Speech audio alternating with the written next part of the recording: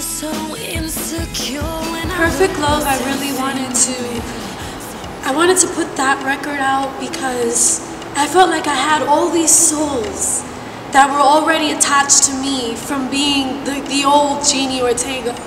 And I wanted it to be a real record about being a person. Before being, a Christian or anything, I wanted it to be about being a person who struggles and goes through all these things, but has this hope in Christ to get through. And just Perfect Love is about, conquering your fears and overcoming all these insecurities from who you are to where you're going. And this record, I wanted it to be that. I wanted it to be kind of the icebreaker in the Christian world, but to also be the record that draws all those other souls that I had attached to me to him. That was really important to me. God had given me a gift, and I went out there and I did my thing, and in return I had all these people that were looking to see what I was going to do next. And I didn't want to lose those souls because I came from that place, and I wanted them to see, look what God has done now. So that really was my goal for Perfect Love.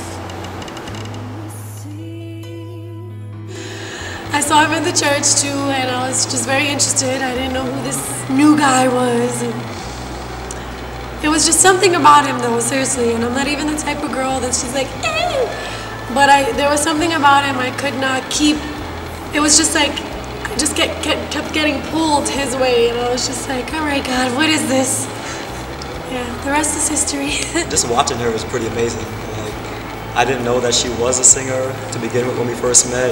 She didn't let me know. We had a couple of weeks of just genuinely being together with each other, but getting watching to know her, each other. I didn't want him to know, my past. Exactly, yeah. Basically, I went from just realizing that she was a secular artist, knowing that she has gifts and talents, and now that she's using it for the Lord, I think it's even more wonderful, and it's just great to see her do her thing for God.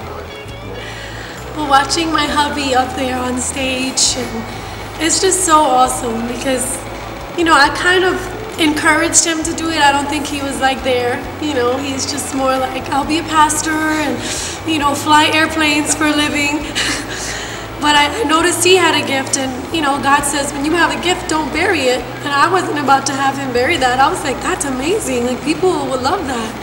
So watching him is just watching a proud mom. Just oh, look at my baby go.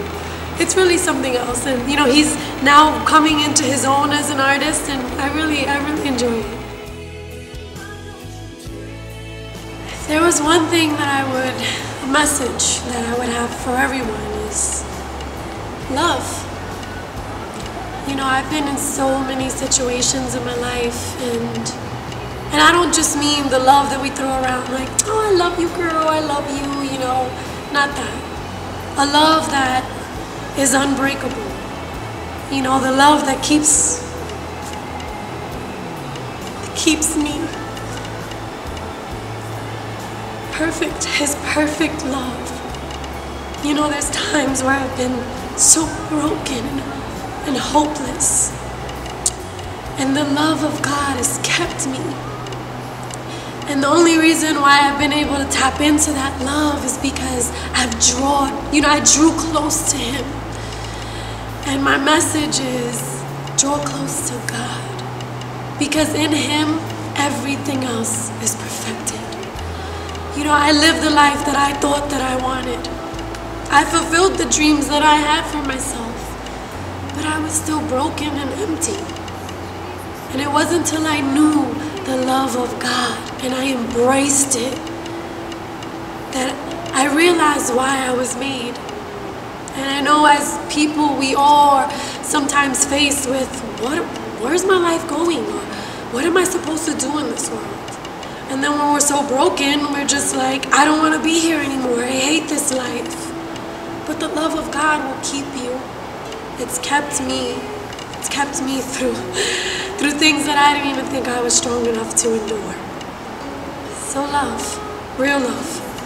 Not the world love, but perfect love. Love that comes only from Christ Jesus. The love that died on the cross for our sins, but rose again.